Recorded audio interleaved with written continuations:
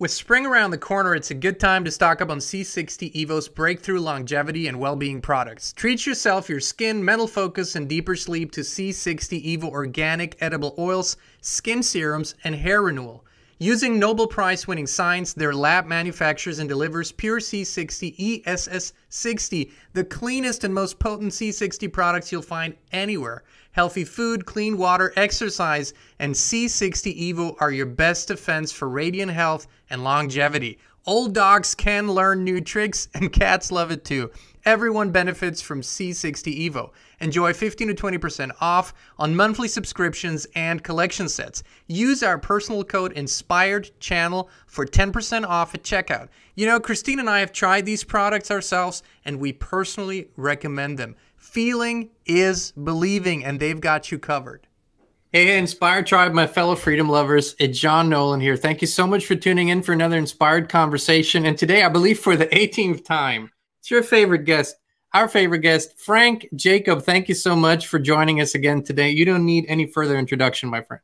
How you doing, John? It feels like it's been an eternity, but it's only been about, what, 6 weeks since we last talked? Well, Frank, we're going to figure out how long it's really been today. You know, thinking about eternity and all that. Frank, we're going to dive into a subject today that might explain a lot of inexplicable things, and that is time travel. And of course, through the looking glass conversations that we've had, we've touched on this subject many times, but we're going to go really deep today. But before we do that, Frank, you messaged me a couple days ago and said, here are some things going on that you might feel, but here's the data. We have some hard data to share today that is very timely. What's going on with our planet, and why are people feeling so intensely right now? Well, it's very interesting because it's like we're entering a new solar cycle. And as a result of that solar cycle, some very unusual things are starting to take place that are a little bit unprecedented. So when I pinged you last, whenever it was, a couple of days ago, I was just in the middle of doing prep for a show that I recorded with our German biophysicist friend over here, Dieter Breurs, because he does a sort of an annual reality check show. And he was freaking out because he's been watching the sun, of course, for 30 years. And what happened in the last few days is just, you know, hard to explain. You know, it's like, I'll give you an example of what took place. You know, I have it all listed, and this is only some of it, actually. Basically, all the measuring stations for the Schumann frequencies, they all dropped out globally. They just hit a peak. They dropped out, they quit working. They quit working. It's like they were blown out. And right before they blew out, there was a massive amplitude, you know, in the signals that overrode, I guess, what their calibration's able to deal with. So all of them fell out.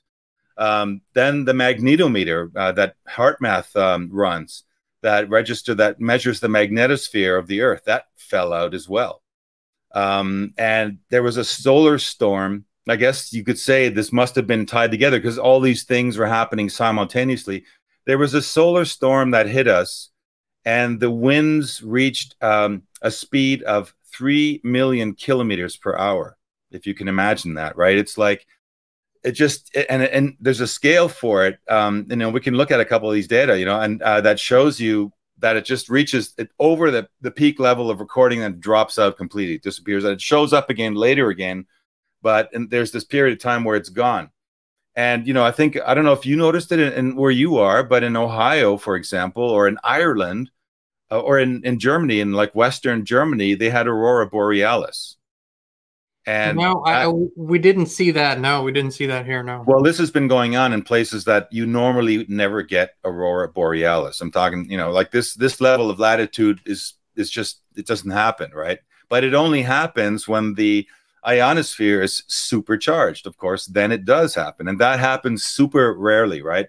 So you couple that together with other stuff that we've talked about before, like the magnetosphere of the Earth is weakening, you know, and so we're moving into a period of a new solar cycle.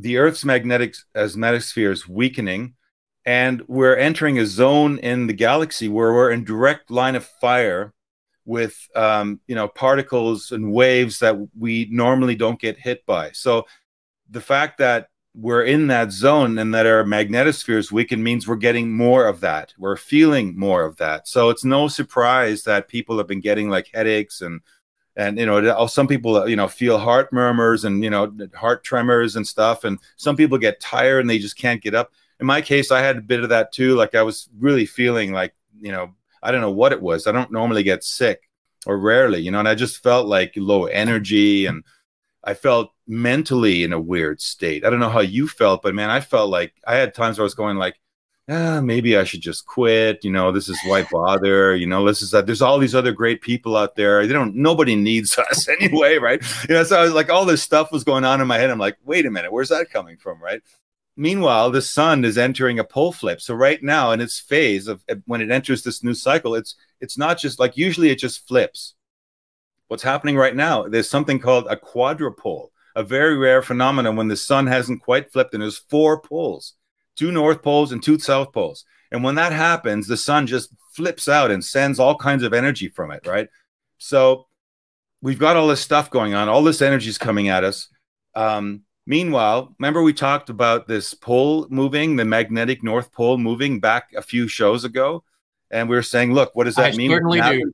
And that, you know, in March, come March or April, we're looking at, you know, if it continues along that path, it's going to reach this 40-degree mark, right? Well, guess what? We've reached the 40-degree mark, John.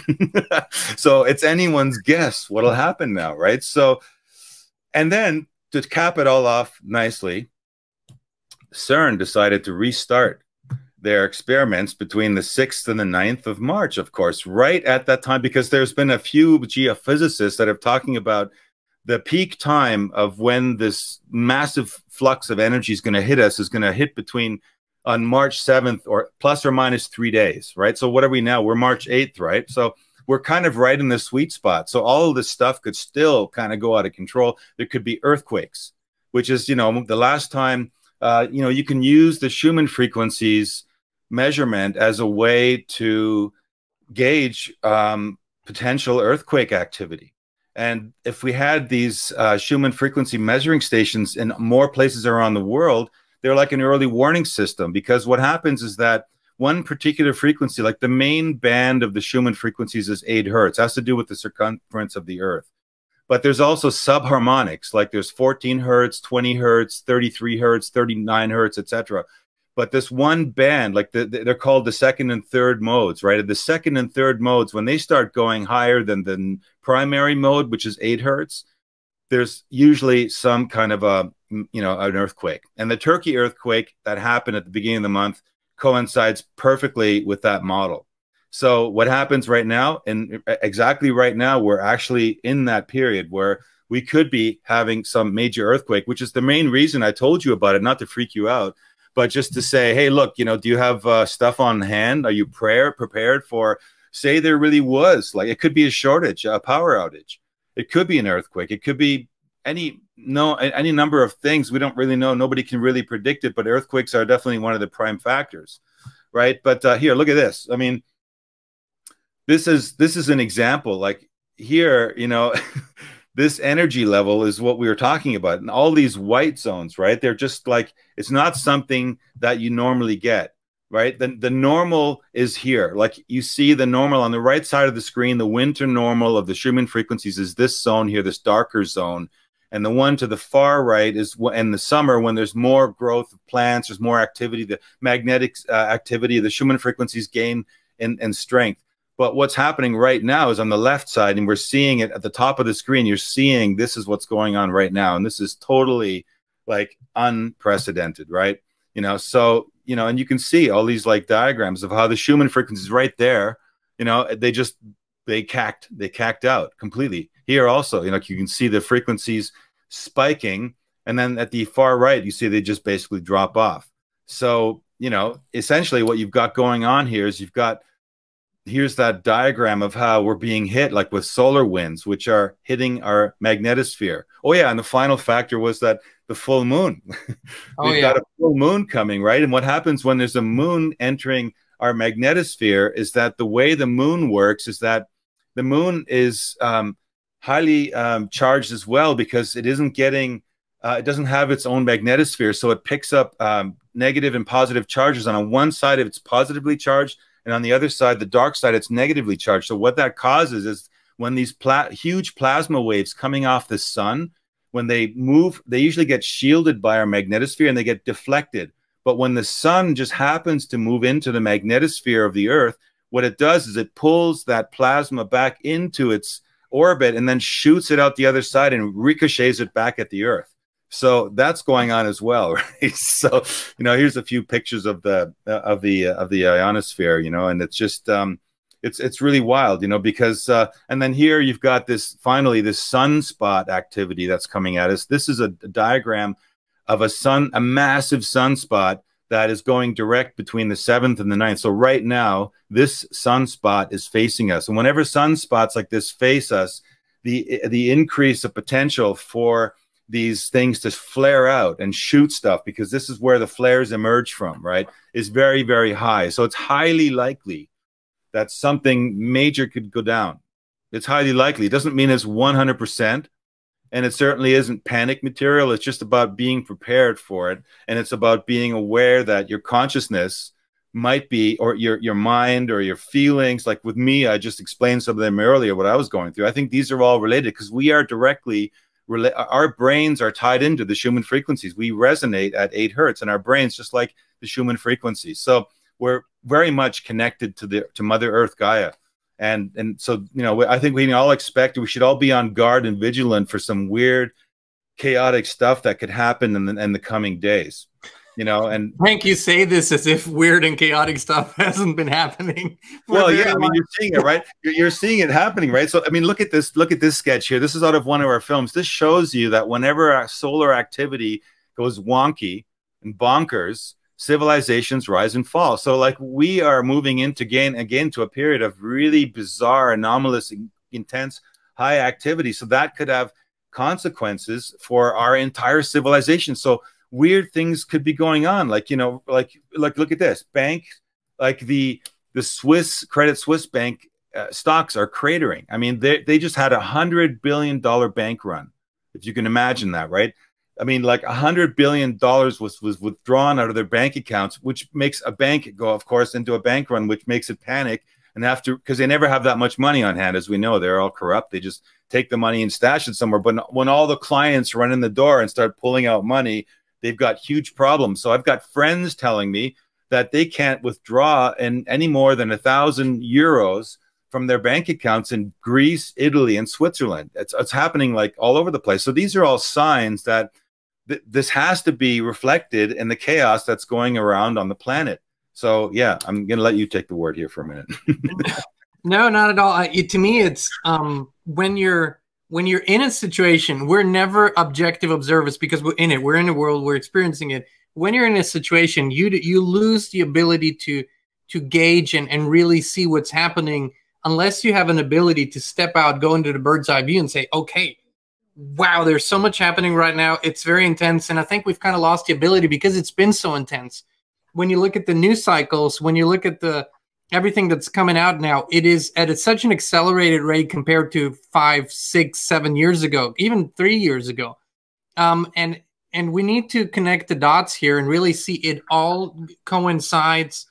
And there's really no stepping out of it. It's not solely human ego behavior. It's very much influenced by what is happening in the greater sphere of things. So I think it's very important.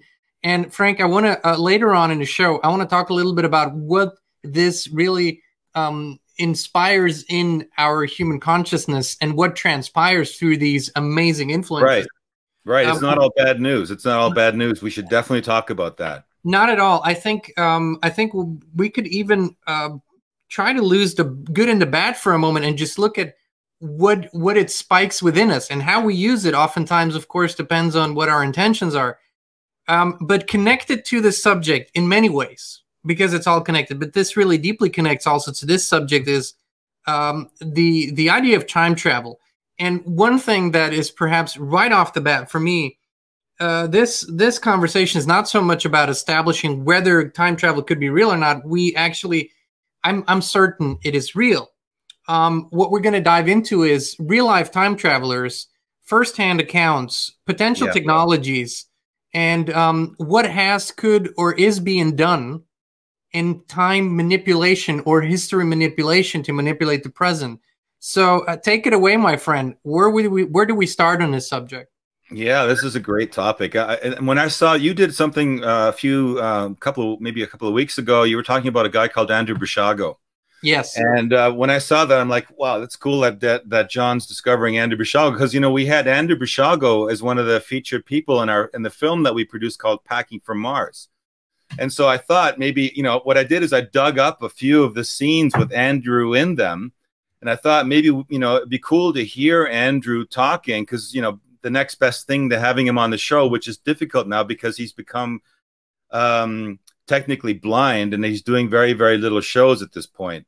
So, you know, when I interviewed him, it was still kind of at the peak of his experience and of his disclosure of what he was going through. So I thought maybe we would like to hear a couple of sequences that describe that, of him describing what he experienced, and we can talk about that. I'd love that. And I don't know if it's going to be prefaced in the videos, but he's an attorney, Seattle-based attorney who came out many years ago. He'll tell us that. Let him introduce himself. Great.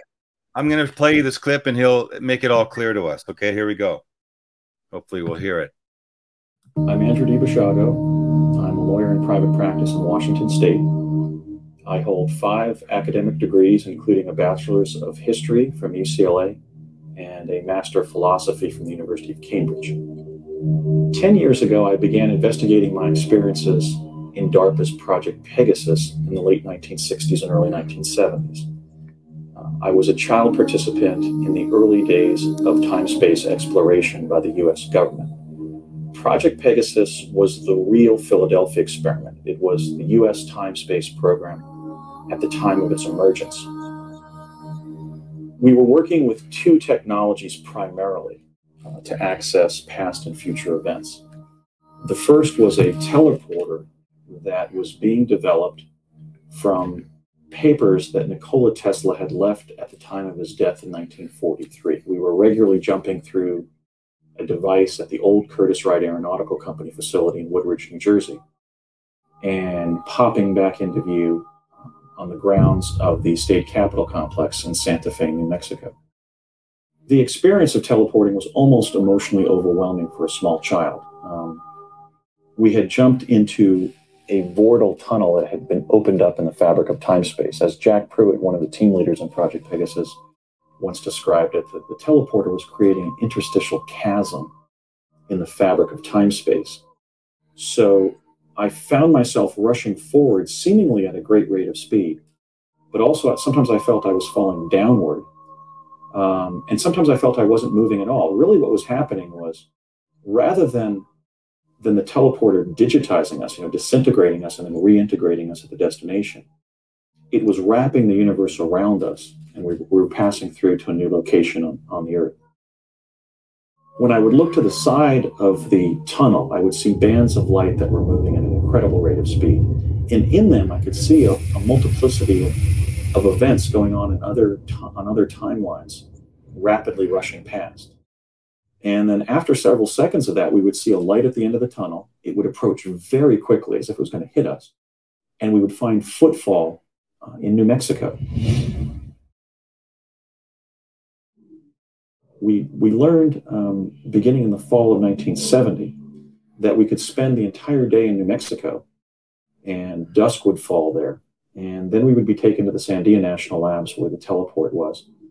And we would jump back to New Jersey and find that it was broad daylight. So they were literally using time travel to conceal the time travel program that was then emerging.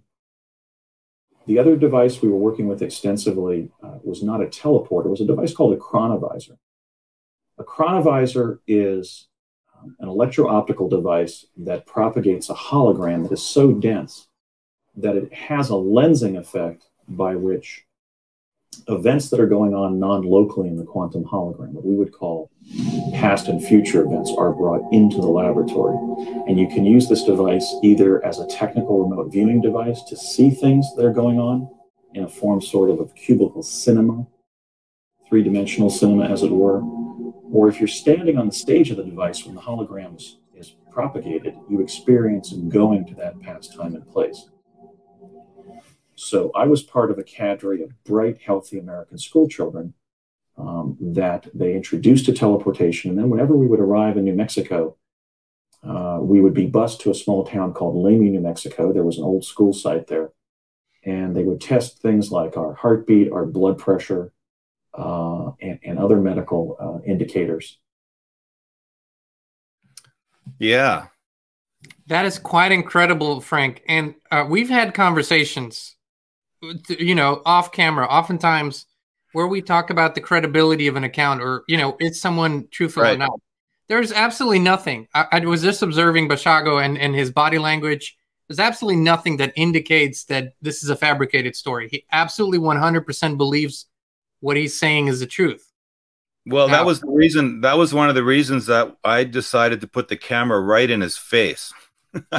So, you know, when I was filming him, because I felt like, and I didn't want him to wear glasses, you know, because it would, like, it's reflecting. I wanted to be able to look into the eyes like you would expect to when you're having a one-on-one conversation with someone about a topic as crazy as this. And I felt that everybody's BS radar would be able to detect whether he was real or not, because that was one of the first things that was important. And then the other aspect was that we actually went to visit those locations that he's talking about, like Lamy, New Mexico. He was talking about that being a place where there was this old school. And we actually drove up and we found that school. And, you know, it had been renovated and turned into something else by the time we got there. But we had just out of fluke, we were asking for directions to try and find it. And we ran into some bus driver, a school bus driver, and we asked about that school. And he said, yeah, you know, that's not a school anymore. It used to be a school back in the 60s and 70s. And they were doing some, you know, some weird stuff there, whatever as well. But, you know, but now it's just a resident, right? It was like, it was a confirmation. You know, it wasn't proof, but it was additional information that made it clear to us. And the other thing that we found out about in another place, Madrid, New Mexico, which it has like there's a place there where they had this chronovisor set up and it burned down.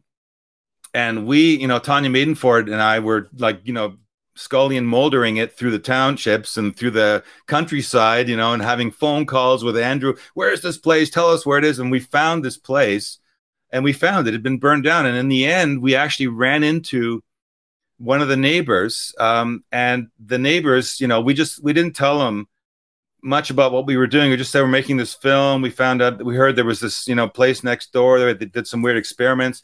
And then this neighbor started opening up about what really went on there. And I had the camera sort of turned on record, hidden on the table. Of course, later we got permission from them, but I got the whole thing in the film. So when you watch the film, you have that whole conversation. And at the end of the conversation, he says that they were visited by this guy that was a child participant in experiments that he said part of Project Pegasus. And guess what? His name was not Andrew Basiago. So there was another person who had come to that location to relive those memories besides Andrew. So here is a second confirmation, right? And I think one of the other things that I think maybe you'd find funny is that we went to the location he says was part of these jump rooms that they had. They had these jump rooms near the airport of Los Angeles that teleported people to Mars, and it looked like an elevator shaft that went into the sky and ended for some reason. So I tried to find that, and I looked it up, and I actually found it. So, you know, this is a clip of me finding that location. It's real short. You might find it interesting. I'd gotten the address of the building DARPA had supposedly equipped with teleportation jump rooms, recognizable by strange elevator shafts jutting out from its rooftop. But my attempt to film it from the empty parking lot adjacent to the building resulted in some unexpected company.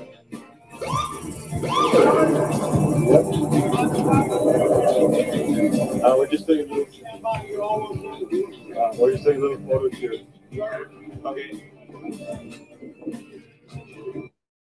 So the guy came up and busted us. He was this Pinkerton security guy on it, races across this parking lot and you know, and says, look, you got to stop, you know, and he made me unload all of my footage on him. And I tricked him because I told him, like in DSL cameras, the one of the first frames, kind of a key frame. So the first frame fortunately had some trees in it. And I said, we were just in West Hollywood doing some shoots, and I'm here with my Austrian rock star friend looking for a location to shoot a rock video, right? And this place looks awesome, blah, blah, blah, right? So he said, well, you're going to have to erase these, you know, these pictures because it's private property.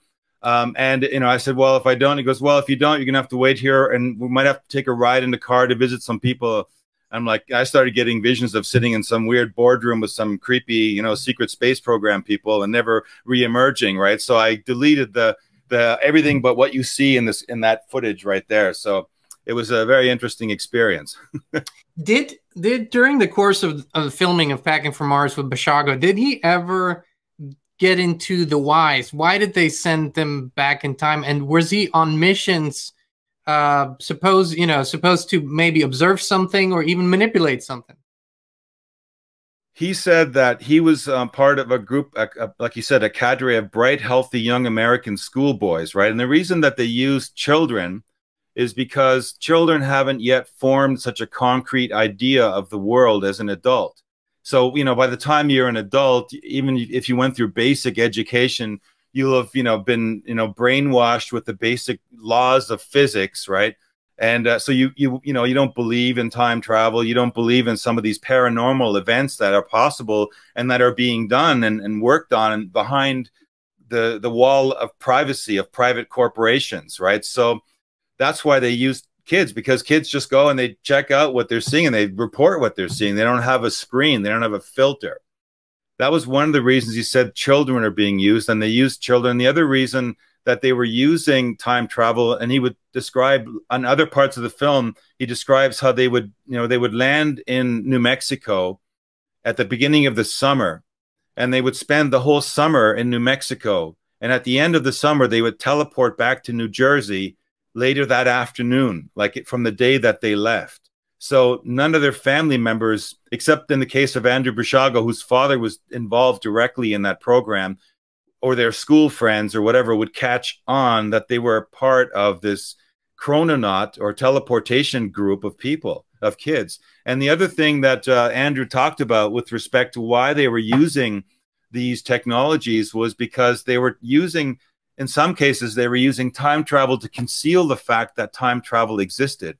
And they were using time travel to take military secrets and stash them in other times, so that they, you know, if there was, you know, a leak in a particular project, if there was some person on the inside that wanted to steal the information, or there was going to be some disclosure of a certain amount of information, there was a group that would take that particular information and they would jump into time and hide it in another time as well, so that it would be preserved. And then, you know, so if it did turn out that the information was compromised, they'd have a way to get it back. That I found very interesting. And you know, that was one of the things that led us to, of course, we found out about another guy, you know, unless you have some other questions about Andrew. I mean, Andrew, I'll tell you a little bit more about those two other technologies that Andrew talked about. One is the chronovisor, where we have Ernst Sinkowski, Professor Ernst Sinkowski, a German physicist who actually was the only person alive at that time that we were making the film, who had a personal conversation with the inventor of the chronovisor, and we filmed him talking about it. So I'd like, if you want, I can play you that as well. Absolutely. Please do. You know, because these are all, you know, because when you got to remember, when you're making these films, right, you don't know if these guys are full of crap or real, right? So the only way to get really like to the bottom of it is and it was a boon for us to find out that Ernst Sinkowski talked to a guy who invented the chronovisor. Because when I talked to Andrew and interviewed him back, when was it, 2011 or 2010, when we started making the film, it took us 5 years to complete it. But at the beginning, he was one of the first people. And, you know, he talks about the chronovisor. I'd never heard about a chronovisor. I've never heard of a chronovisor, right? So, and here was a guy who actually spoke to the inventor. So just give me 1 second. 1 second, Frank.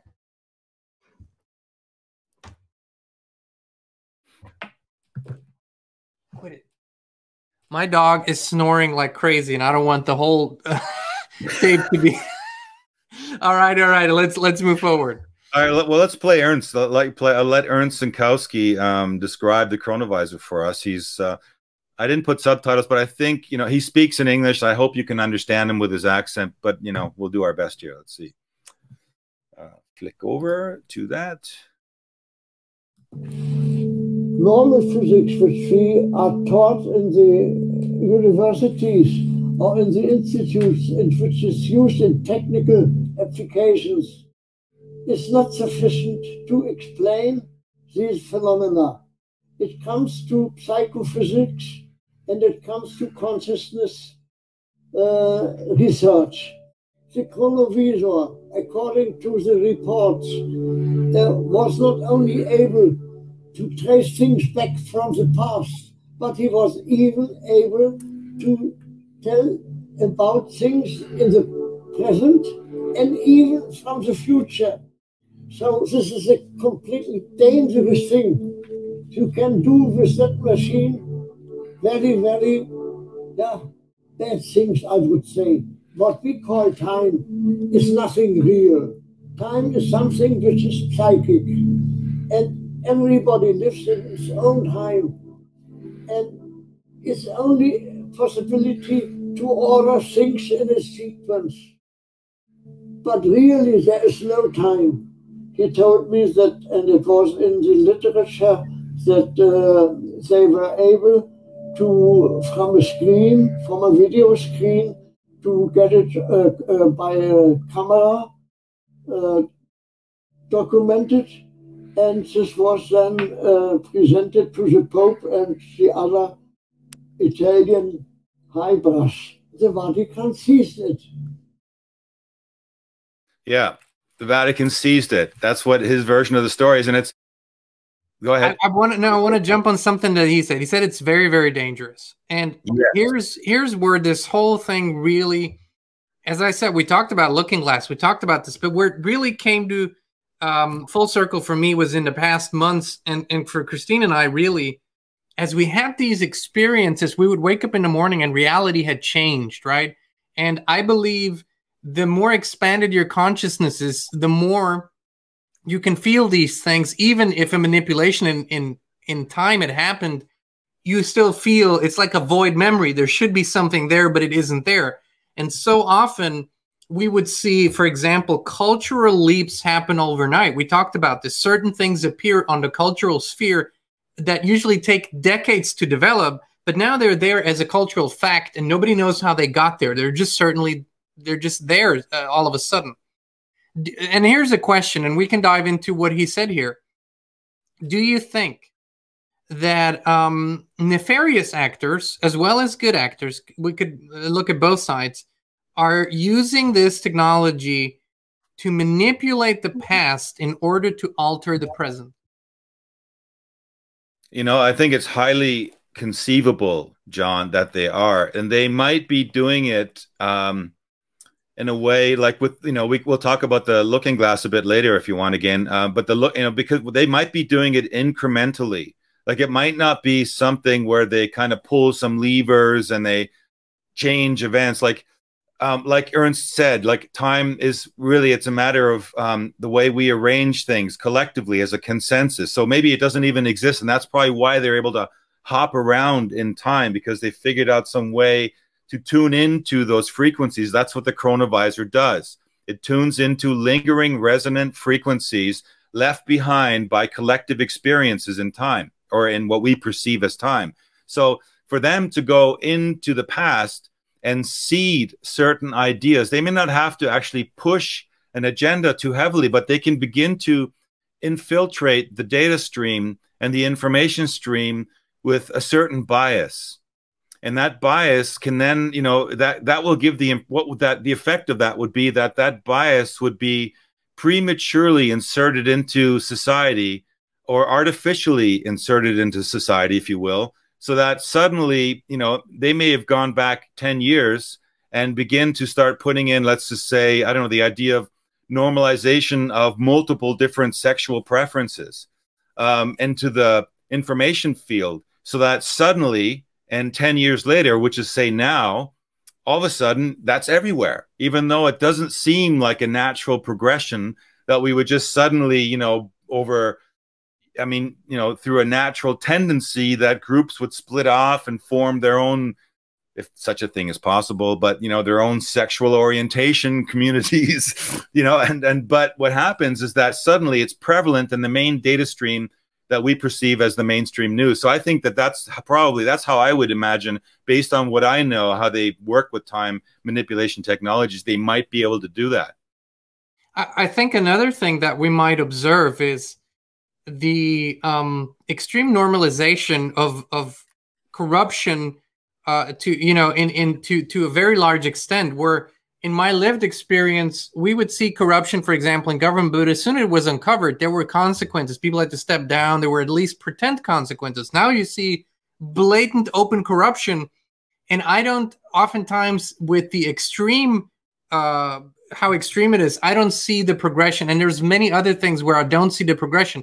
But on the flip side of this, what I see is, I see we're having this expansion of consciousness, right? Where millions and millions and millions of people are actually really awakening. We're talking about this a lot. And this awakening is causing different actions, different decisions, and hence it is creating all these new things, new ideas, new ways of living together, growing food, all those things. And then I feel like there's a manipulation happening, maybe through these technologies, maybe through time travel.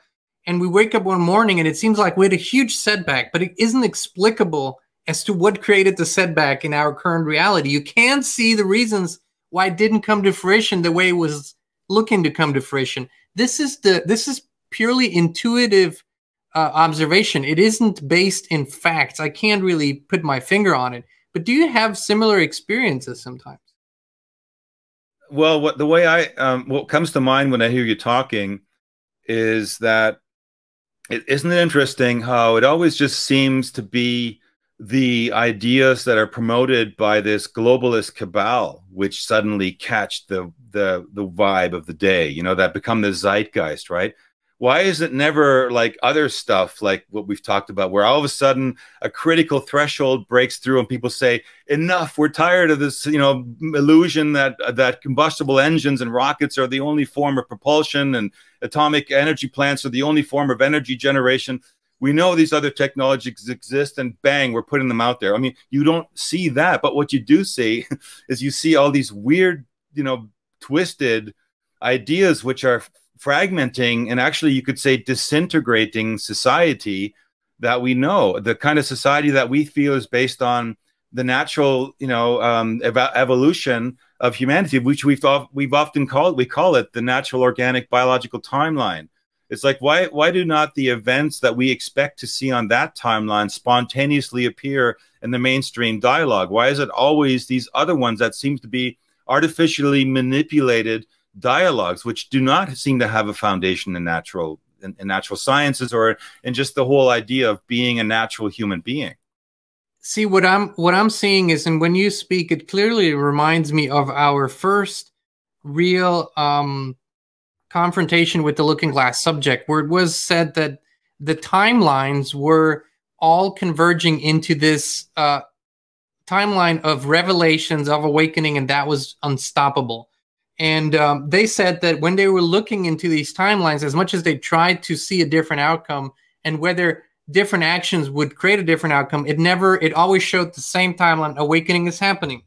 But I think in their stubbornness, in their, you know, unquenchable will to alter this course, they are trying to manipulate things on every level they can. So I do think they're still manipulating things. I'm not saying it works, but it feels like we're getting these setbacks that didn't need to be there. And that's what it feels like. And what in terms of, you said there's more on the looking glass side, but what more in terms of time travel have you discovered during your research for your many film projects, especially Packing for Mars? Well, there was another guy in our film that we heard about. His name was David Lewis Anderson, and he was one of the pioneers of another branch of time travel research, which he was considered to be the founder of something called time warped field theory, which is one of what he calls to be only several forms of time travel that's actually been developed by governments. And we have one of the rare recordings because of our friendship with a friend of ours who, oh God, what's his name? You can cut that in. Blah, blah, blah. What's his name again? I should know this. Oh, yeah, Alan Steinfeld. Okay. We have a relationship with Alan Steinfeld, and Alan Steinfeld caught one of the only interviews done with Anderson before he kind of vanished off the radar, leaving behind a very interesting website, which still posts, and I can put a couple of screenshots of that up on the screen for us to look at. But I want you to hear the way he describes the level of time technology that had been developed by the time, like, you know, we're talking in the 90s already. Okay, so it's pretty shocking to hear him talk so nonchalantly about it. So let's put that clip in too for a second here.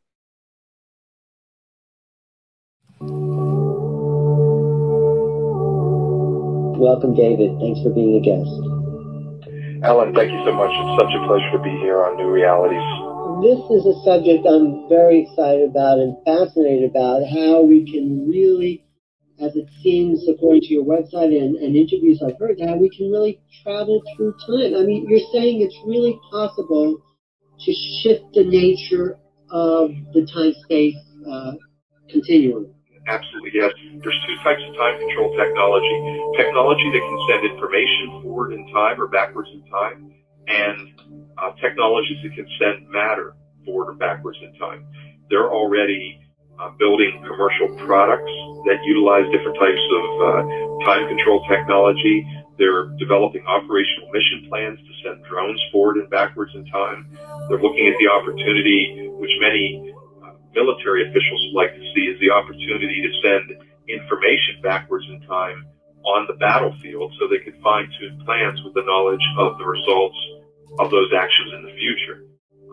Wow. Just absolutely amazing. And it's so amazing.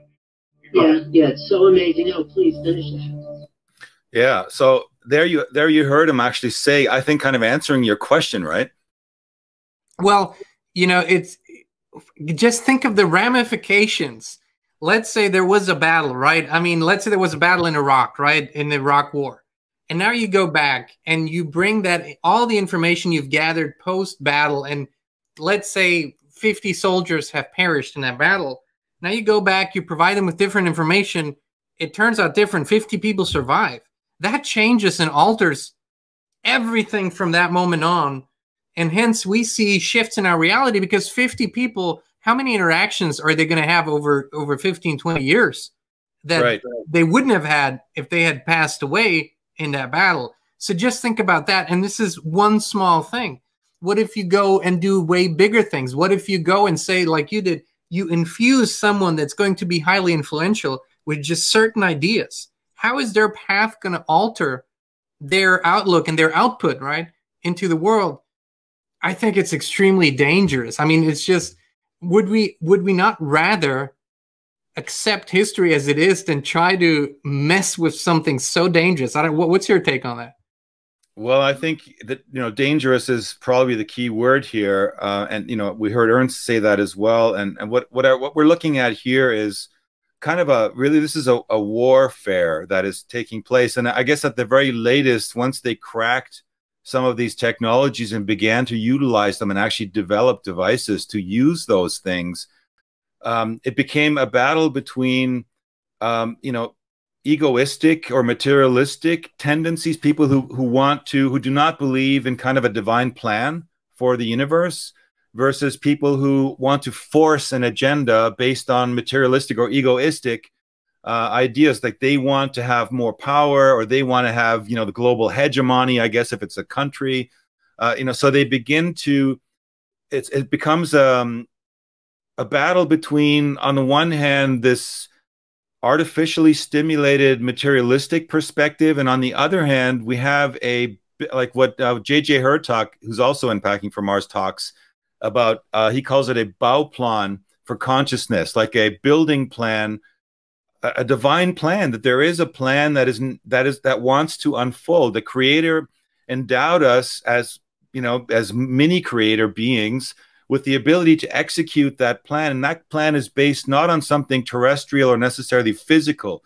that plan is based on a potential energy that's outside of dimensional, and like an extra dimensional energy, which, or a thought idea, or like a thought, you know, tendency, or part of that plan that we are here to execute, which would put us toward developing into a more spiritual society, a more advanced society based on the natural things that we've been talking about. So this battle seems to be going on. And, you know, and it's funny because all of these things I was, you know, we were at the time we were making this film, we were talking a lot about this stuff. We weren't even going into the looking glass stuff, you know, because the looking glass in a way is another example of exactly that, because you have these two factions. You have these J-rods based on, you know, two different types of J-rods. You have malevolent J-rods, or let's just say egoistic J-rods, which are future humans, which evolved out of those very same materialistically oriented, egotistical, narcissistical, maybe beings into the future, versus another fraction of J-rods, which are spiritually aligned, which are connected to the idea that actually our consciousness has the ability to change the timelines, to change actually matter, to change what really does take place. I think that's, something we need to keep alive, at the very least, that idea. You know, we have to, you know, in Germany, there's a word called einbilden, which means to picture it, you know, to kind of almost make believe in a way, to make it, to make a picture of it in your mind. An inward picture. An inward picture. It's like we have to, even if it's pretending, you know, I mean, even if we pretend that it's going to happen and we charge that pretense with emotion, we now know that emotions scientifically have been proven to be what creates reality. So tuning into that frequency of that Bauplan, that building plan for that future, you know, utopian in the right sense world, not utopian in the sense that you can have every materialistic wish come true in a split second, you know, in the sense that you become, you know, a highly attuned spiritual being. And that's a different kind of utopia. That's a kind of utopia where you don't necessarily even need government any longer, because people have a sense of self-respect and respect for other people, that they don't let things get to the point where we need to elect people to referee us, because in a way, government is a referee, you know, but between the bad guys, so the bad guys don't do something to the good guys, or that, you know, so that there's a certain law and order, which a highly evolved spiritual society wouldn't even need. I couldn't agree more. And I want to run, you know, my theory by you here. And that is, our greatest life purpose is to have this expanded spiritual consciousness connection with higher consciousness. And I think this is what, you know, our world, our society, this control system, this matrix cuts us off right from that. It does its best to cut us off from it. But when we expand beyond the boundaries of the 3D reality and go into higher consciousness, connect with the creator, if you want to call it in very simple terms, you kind of insulate. It's you insulate consciousness from these manipulations to a certain extent. And I think what is happening is this push and pull. And I think time travel is one aspect of it, where they try to change events and change developments so fewer people actually make that connection. Because I think once you have established this connection, you're beyond manipulation almost entirely. Sure, you can fall into some things sometimes, but for the most part, you have a higher way of communicating and of perceiving information. Do you think that ultimately this is the battlefield? Yeah, I would have to agree. What I see going on in the world right now, especially with the younger generations, is a literally manipulated disconnect between the kind of investments that we need to make, if you want to look at them as that. These are like, the thing is, I've been researching this stuff for the last more than 30 years, you could say. Actually, I started reading spiritual books when I was 12, you know. So, I mean, I've really, like, but I read like long books, and I got used to, I basically filled my mind with concepts that are, you have to work on them, you know, they take a while. Some of the stuff that I read when I was a teenager, even 18, 20 years old, that really impressed me and really formed my way of thinking about reality. When I got enmeshed in society again and had to get a job and, you know, and integrate with normal people, you kind of, you lose touch with that. And it's a constant, you have to work at pulling that back. And I only really got back on track again when I realized, okay, wait a minute, I noticed around me a lot of people complaining about victimhood. They go into this victim role, right? There's them out there, they're doing this to us. And what I learned from everything that I read spiritually is that there really is no them and us, that we're actually creator beings. And, you know, we aren't victims. We actually place ourselves in situations that reflect our state of consciousness. And so the young people in the world right now that are not practicing those kinds of disciplines, that are used to sound bites or Twitter bites that are less than 200 characters. They want instant gratification, or, you know, some people were even proudly, I remember when I was working with marketing companies at the beginning of the 2000s that were proudly saying that young people now, they're you know, reading messages on their handy, watching television, listening to the radio, and surfing the web at the same time because they're so intelligent. They're so, you know, but you know what? Now in retrospect, 20 years later, no, it's not because they're more intelligent. It's this, they're so superficially distracted that they've lost the ability to invest in that aspect of consciousness that is required for us to make a foundational, you know, to set a foundation for a new society. That doesn't just happen on its own. And that's one of the things that I always found so irritating about that Bill Wood interview that was circling around, that he says there's going to be this inevitable waking up of society. Well, if you have a society that's based on superficiality, what's going to happen to all those, you know, people that have just been, they've grown up on Twitter that have no foundation to any of these deep-seated, you know, heart-centered, spiritually centered ideologies? They don't have any connection to them. Are they just going to suddenly wake up and have, you know, fully embrace them? I don't believe that. I think that they're going to be disoriented. And when that happens, when this, you know, they're talking about a flash, right? I mean, I think that one of the things Bill Wood talked about was this event, this cosmic event, right? And his event was this awakening of humanity. Of course, that never happened the way he described it. But the Guardians of the Looking Glass talked about a cosmic event happening around 2030, which was more of a cosmic energy thing, which was going to affect us. Hence, the whole discussion about vaccination came into the play. And a lot of that has been filled out. I mean, and I feel a lot of that information into the webinar as well. And there's been more that's developed since then about the idea of that, how there's a disconnect actually on a molecular level. There's a way to actually program ourselves to make it, to disconnect between higher frequency ideologies and lower frequency ideologies. That's where we're at right now, John, in society. And I think this is a very, very dangerous place we're at. Speaking of this and the webinar, you mentioned it's a tale of two timelines, you know, the hit webinar that you produced last year, and it's a gift that keeps on giving. We're going to put the link in the description. We encourage everyone to go look at it, because it's everything we talk about, but even deeper, more precise, and more expanded. I don't know how many 100,000 or thousands of people have seen it, but I know that we get consistently messages, comments from people that just say, wow, this is like a rewatch. I keep going back to it. I keep rewatching, and I keep comparing and contrasting with the reality I see.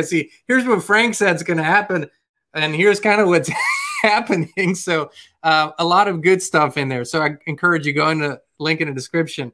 I think, which it always leads us to this point, Frank, where there is no outside solution outside of us. There is no, here's the technology you're going to use, and that's going to fix everything. It is an internal technology that we need to reactivate, right? Consciousness. And I do believe one thing. I don't believe there's any remedy against having real expanded consciousness put information into the field and getting feedback from the field. If you're ultimately on that vibrational level, nothing can interfere with it anymore, because technology doesn't reach those vibrational states. How do you see that? Yeah, this is how it works, actually. It's through resonance. Because what happens is, you know, we're learning that we are frequency-based beings, and that our bodies they resonate at certain frequencies, and our brain, certain parts of our brain resonate with certain frequencies. Hence the Schumann frequency, descriptions of how that works in tandem with our consciousness. So we have to in order to accept or adopt ideologies that are of a higher frequency, we have to go into resonance with those ideas, which means we have to maybe familiarize ourselves with some of these ideas so that they're not strange and aberrant when they hit us, that we're not used to it. So we go out of resonance with our own bodies. Even the idea of what's hitting us right now in the cosmos can put people out of balance, because we're talking simply on the matter of like electrical charge, right? Where our bodies have positive and negative charge, in certain states of being. And when we're getting influx of this higher energy stuff coming at us, it's changing our bodies as well. And it's changing our thinking and our thinking patterns as well. We even had in one of our films, Solar Revolution, Michael Persinger talk about the exact mechanism of how these energy waves change matter. And by changing matter, and he was making specific reference to the human brain and how you can, on a nano Tesla level, you can change. These are like very, very, very low level energy pulses, but they have an effect on our brains because our brains and our neurons are on a nanoscale, right? So these energies are affecting us, are very fine energies, and they can actually change matter. And he makes the example of how, certain family in England, they don't have the ability to use speech, but they're more like telepathic. And he makes the example of how in the earth, at one particular point in its history, before language came about, there was an event that hit all of us simultaneously. There must have been something, because language spontaneously emerged all over the planet, as we now know. So, and what was that event? Well, that was something that ties us into the magnetosphere, and that was one of these energy influxes. Yeah, I mean, look at this quote here by from the J-Rods. When they started communicating with human beings, they created something called the doctrine of convergent timeline paradox, and they put together a very, very interesting document which covers some of the paradoxes and how to deal with them, of their re-entry into their past and what it would, what it could trigger. On the one hand, it could trigger positive stuff as well as the negative stuff. So this is one of the things that they were talking about. They were saying that the DCTP, the Doctrine of Convergent Timeline Paradox, suggests that the natural stargates may accommodate and support spiritual evolutionary changes and transformation for human consciousness, and will additionally produce material effects on the electromagnetic environment of the sun and our planet. So they said this to us over 40 years ago, right? This is the mind-blowing stuff about this interaction with the J-Rods. It's like the science that supports what was in those statements didn't exist back then, or at least the common awareness and the language to express those ideas didn't exist at the time that this document was created. So this is telling us that this energy influx is based on what they called stargates. And stargates is one of the travel technologies which Andrew Basiago mentioned as one of these. He made a list of like 7 different time technologies that existed, and one of them is stargates. And that is actually how it turns out that these J-Rods traveled.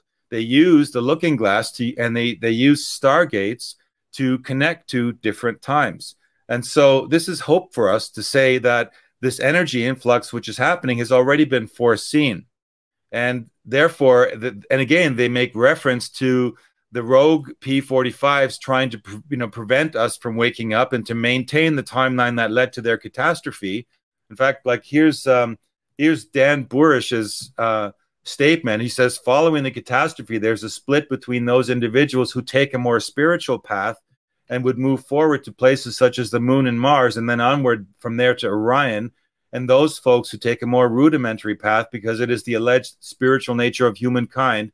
So these are the materialists from their philosophy at the time, which led us to not deal with the pressing problems of the day because we were too busy fighting our petty religious battles, and then go off to a more logical, mathematical, numerological philosophy. Those folks then progress slower because of the lack of ambition, the lack of spiritual ambition, and gradually move off to the reticulum area to become the J-Rods. So what he's talking about here is already there in their past, which is our present, was the foundation of these 2 splits in consciousness.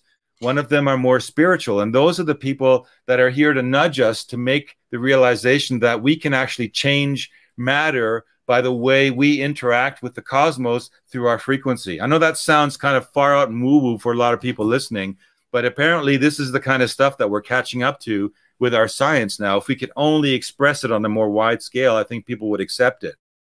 There are two things that come to mind here. Number one is what you just described basically is coming up in the mainstream over and over again. And it is kind of like what the Elon Musks and the Joe Rogans and many other people from different spectrums are saying is we have the problem of human emotion.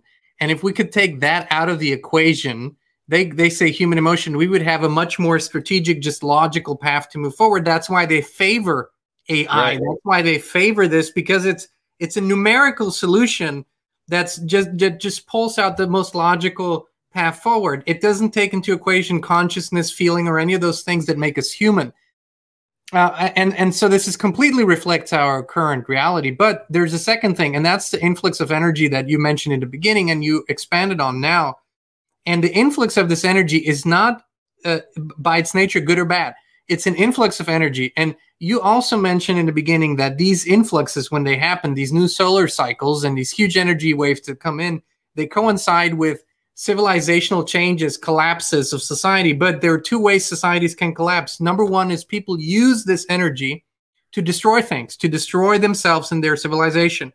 Or they use this energy to evolve and develop, withdraw their energy from the old system. It will still make a collapse, but it won't be a violent, destructive collapse. It will be a collapse of not enough energy in the system anymore because it's invested elsewhere. And I think this is what we're constantly talking about. We have the ability to transmute energy the way we see fit. We can use it for good. We can use it for bad. That's up to us. The energy won't go away, so we have to use it. But how we use it is up to us. And this is why, as we said in the beginning, it's not a question of is this good or is this bad? It's a question of how are we going to use this new evolutionary stage that we're in.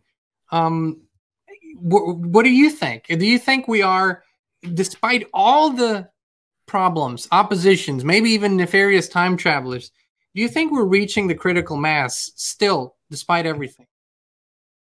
I don't know, John. I really can't answer that. But I do. One thing I do believe is, or let's just say I feel very deeply, is that regardless of how things are moving or going, we have our assignments, we have our jobs, we have our soul mission. Mine is the one that I'm on. Yours is yours. And I was telling Dieter, you know, like when you're looking at all this, you know, impending potential doom, maybe it just comes down to us trying to wake up and inspire as many people as possible before that moment, whenever that moment happens. We don't know when it's going to happen, but when that moment happens, there might actually be some kind of open resistance. And so the idea of inspiring and influencing positively and consciously as many people as possible is for the reason that when that resistance should come, that the first people who put up that resistance aren't alone, that others say, you know what, this time I'm not just going to look the other way. I'm going to forget it. For crying out loud, this is the line in the sand. This is where we stop it, because very little of us have ever really been, we've never really experienced that kind of an organic, you know, shift in global consciousness. Unfortunately, whenever we've seen these like things like the Egypt Spring and the Orange Revolution and Ukraine and stuff, when you find out in retrospect, you realize that these were all provoked, manipulated events that were allowed to happen or were guided to happen by the cabal again, which led to the world that we're in right now. So what we're hoping for in doing all these things and all this idea of awakening people and going out there and spreading the positive vibes is so that we can reach that potential critical mass. And we have to kind of let go of any expectation. You know, like, look at this right now. This is one I wanted to show you as well. That red marker right there is showing us a point in this new solar cycle that we're at energy-wise, right? And if you look at the previous solar cycle, you see that this point right here, this high energy influx, is already happening very early in this, you know, in this new solar cycle. And, you know, we know that the intensity of the solar cycle is only going to increase. So if it's already at this point right now, imagine what it's like in the next 5 or 6 years when the sun reaches the maximum, right? We could be looking at energy spikes and weirdness, John, that, you know, we've never experienced in all of our history. So, you know, well, hence there's going to be some change. Hence, it's no coincidence that the players that know about these things, they know about these things. Of course, Agenda 2030 people, the Great Reset people, and all the others, they know about it. And that's why they steer their agenda towards that timeline, because they too see, oh, here we have a huge influx of energy. If we sow the seeds, if we manipulate society, that energy is going to be used to bring about what we want. And we're saying we need to be aware that this energy influx is coming in and people are feeling it different ways. It also accelerates, you know, if you have stored trauma, unhealed trauma, it's going to accelerate how it comes out. So it's going to accelerate the negative effects on your body it has. And in turn, it's going to hopefully inspire you to heal something that needed healing. But as Frank said, when there's an influx in energy, there's, as always, two ways this plays out. Either you are in control on how you use it, and if you are not consciously deciding on how you want to use it, somebody else for sure will decide for you how you're going to use it, because they're going to manipulate your mind in the way they want to. That's why it's so important that we regain that power and bring it back to us as co-creators. As Frank keeps saying, this is yet another avenue how we can use it. And it's peaking out in the next years, right? So it's not a sprint, it's a marathon.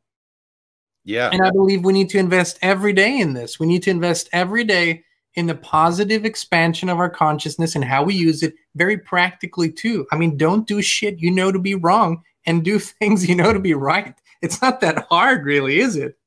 No, and another factor people need to consider, okay, is that the biology, the human biology, we've now proven that, you know, the idea that you're only endowed with so many brain cells, and that, if you do too many drugs or drink too much, you're going to lose those brain cells, or if you sneeze too many times, that at the end of your life, you're going to be like, devoid of a major amount of brain cells. I mean, that used to be a very prevalent thought, but actually this isn't true. Science has proven that to be not true. We continually grow neurons through our entire life. Here's the crux, though.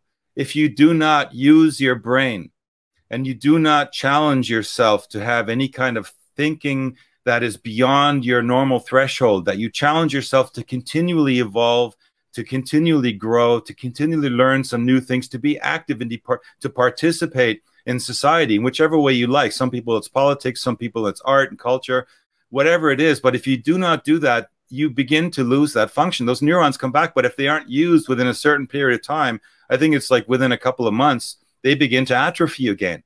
So we have to realize that for us to maximize our thinking ability, our brain, our consciousness, we have this amazing gift, this brain sticking inside of our head, which is an instrument which has scalar the ability to receive and send scalar waves and other magical things like, the pineal gland. And what's coming at us here, I'm going to show you this. This is really cool. Okay, this is in our film Solar Revolution. We talk about, on the top right, you see this strange looking octopus-like thing, and sort of going into this black hole. Well, that black hole is an area called Sagittarius A, and it's in the center of our galaxy.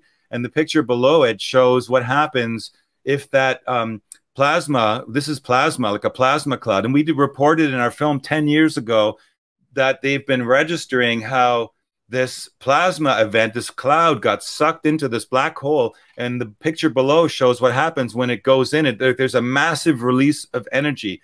And recently, Ben Davidson of Suspicious Observer posted a video, and he put this video out there. And you can see in this video that they've now, and he talks about how they've now definitively confirmed that over 26,000 years ago, this event took place. And so this yellow marker that you're seeing there is how long it takes for us to actually receive that energy pulse, right? So it moves from the center of our galaxy outward. And essentially, the instruments that we have now are they're measuring it now in terms of it's just happened. But what they're seeing is they're seeing into the past, of course, when they look and they register these events that took place. When they finally get the light, that event has already happened a long time ago. In this case, 26,000 years ago. And there is this long cycle. that just happens to coincide with the 26,000-year cycle. I mean, you've talked about cycles with some of the other guests. There's also longer cycles, you know, there's 6,000-year cycles, 12,000-year cycles.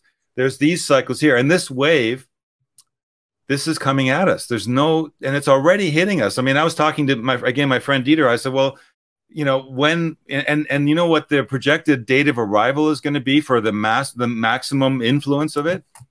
Take a guess. 2030. Exactly.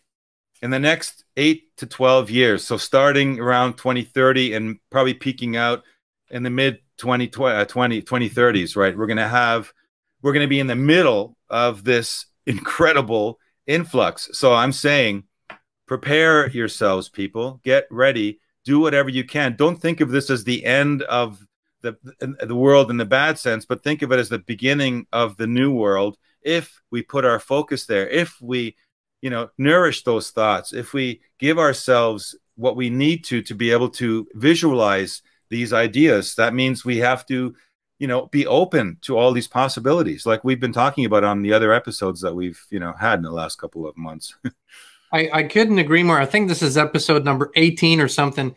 And the old saying, you know, that's been on out for a while now, there's a war on for our minds, is really, that's why the, you know, the hiding of history, that's why hiding these cycles from us. Because if humanity knows there's a cycle coming, which usually in oral traditions, in folklore, in spiritual texts are always presented. I mean, they're presented in the Bible, but in all other traditions as well.